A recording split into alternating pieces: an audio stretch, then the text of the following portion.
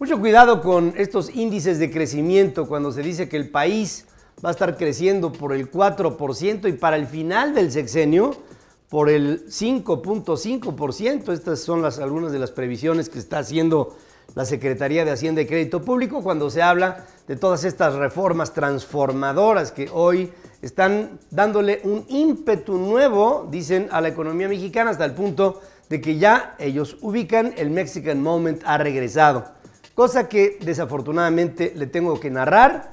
Yo no lo veo así y le voy a decir por qué.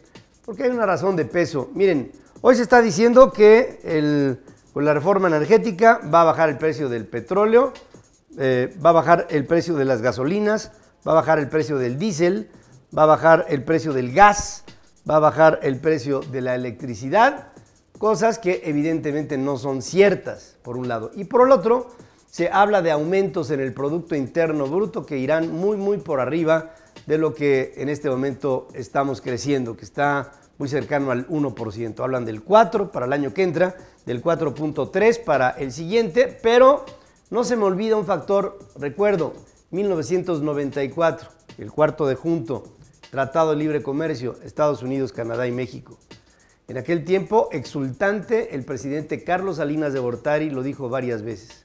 Creceremos al 6% del Producto Interno Bruto durante todos los años subsecuentes en mi administración. Bueno, desafortunadamente en este país todo se olvida, pero ¿cuál 6%?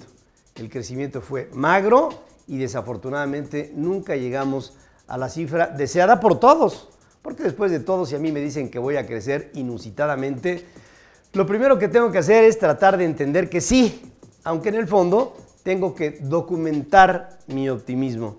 Y en este caso, no tengo datos suficientes, ni por lo presente, ni por la historia.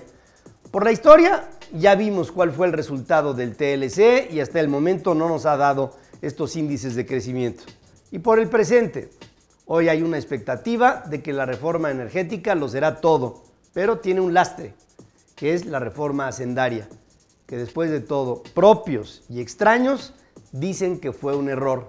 Pero claro, en el poder es difícil reconocer los errores, aunque en la vida es lo más conveniente.